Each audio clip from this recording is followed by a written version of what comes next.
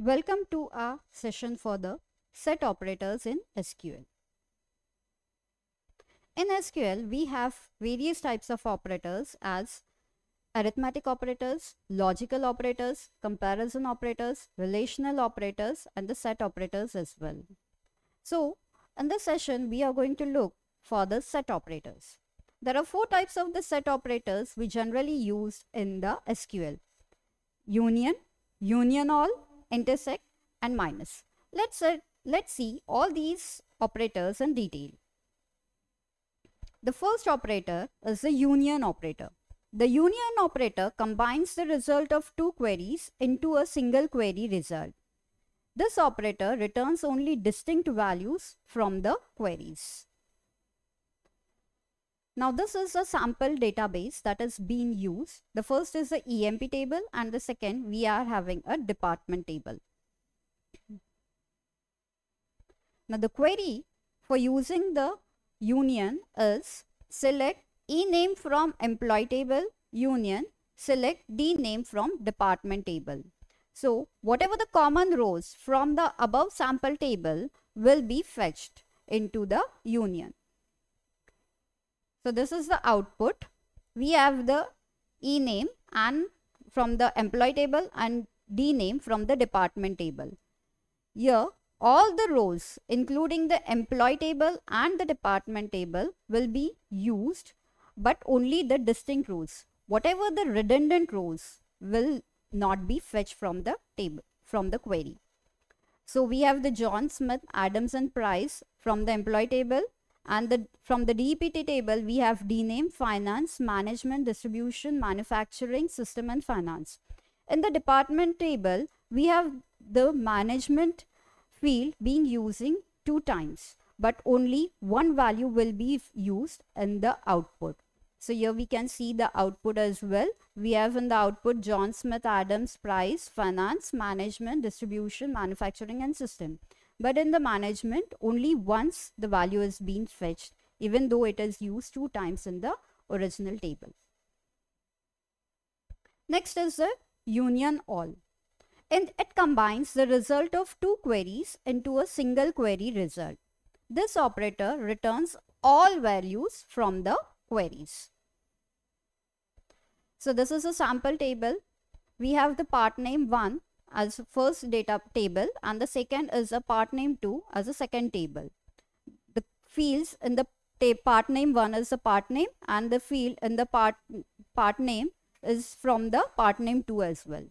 So the components, the values for the table is being given.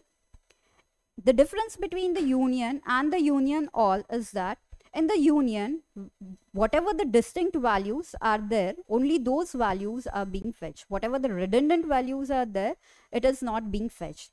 But in union all, whatever the redundant value is there, those values are even fetched in the union all. So in this example, we can see coil, condenser, motor, switch, wheel and wire. Wire is a field which is used in both the tables. So that is a redundant, but this value will be fetched. So this is the syntax. Select part name 1 from part name 1. Union all, select part name from part name 2. So the first query, union all, second query. So here we can see the output. Here in this case, wire is being used in both the tables. Motor is also being used in both the tables, but the value is being redundant. Coil, condenser, motor, switch, wheel, wire, coil, motor, tank, wire. So the motor and wire is being redundant over here. That is what is the union all operator. Let's come up with the intersect. So this is the third operator. It combines 2 select statements and returns only those rows that are returned by both the queries. Only the common fields from both the tables are being fetched. So the query becomes, let's use the same database which we have used it for the union all. Select part name from part name 1, intersect, select part name from part name 2. So this is the output. We have the original table part name 1, part name 2. the common values from both the tables will be fetched. So the common values from both the tables are coil, motor and wire. So those values will be fetched. The last operator is the minus operator. In the minus operator, it combines two select statements and returns only those rows that are selected by first query but not the second one. So the second, whatever the contents of the second query are there, we can say that it is being minus from the first query and that we get the resultant output. So here the same again, select part name from part name 1 minus select part name from part name 2. We can see the output over here.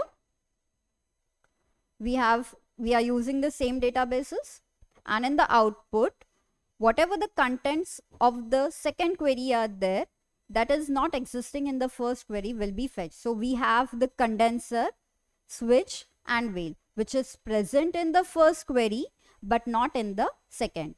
Coil, motor, tank, wire, these are being presented in the first query but not in the second. So these values will be fetched.